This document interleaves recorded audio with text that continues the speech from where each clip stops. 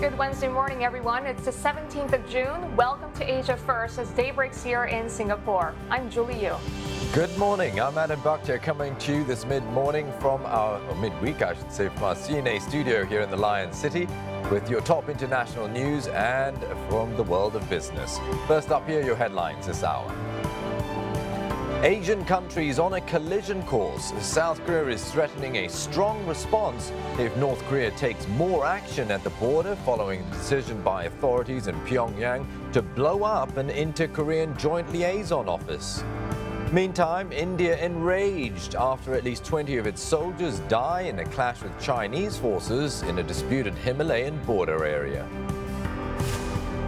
Major breakthrough. Scientists in the UK cheer after an inexpensive and widely used steroid known as dexamethasone is shown in trials to save the lives of seriously ill COVID-19 patients. It's an old drug. Some people would say it's a very boring drug. It's been around for 60-odd years. It's very cheap. This is a drug which can immediately be used across the world for this condition. That's such an important thing. Well, details of that drug's apparent potency injected some hope into Wall Street. But it was the record retail sales data in the US that was the real driver, with Americans on a post-lockdown spending spree in May.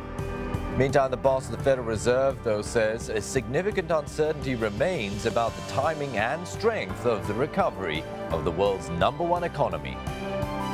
Much of that uncertainty comes from uncertainty about the path of the disease and the effects of measures to contain it. Until the public is confident that the disease is contained, a full recovery is unlikely.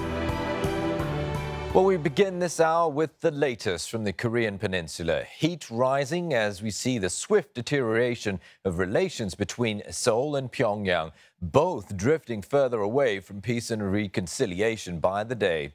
Well, North Korea is now saying it will re-enter border areas at Kaesong Industrial Complex and Mount Kumgang, which were disarmed under inter-Korean agreements. Now, this comes days after Pyongyang threatened to take military action over the sending of leaflets by activists from South Korea.